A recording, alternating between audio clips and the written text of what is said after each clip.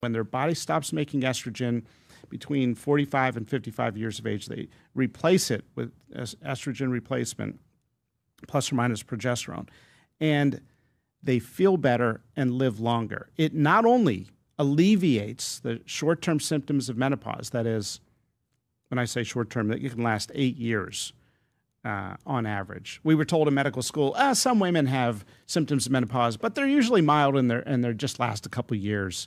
In other words, just tough it up. These women are complaining, right? That was basically the male-dominated medical establishment. Now we know the symptoms last 8 years on average, that 80+% of women have symptoms, and for most, the symptoms are severe.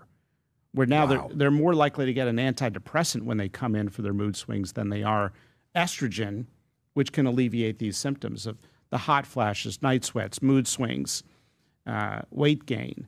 I mean, marriages have been saved by hormone replacement therapy in postmenopausal women. In what way? Well, for example, one patient described, we just did a podcast with some experts in this field, and they said, a patient came in and said, every time I had sex with my husband, it felt like razor blades in my vagina because there's dryness associated with the menopausal changes. And so it can make sexual activity painful. And these symptoms were alleviated with hormone replacement therapy.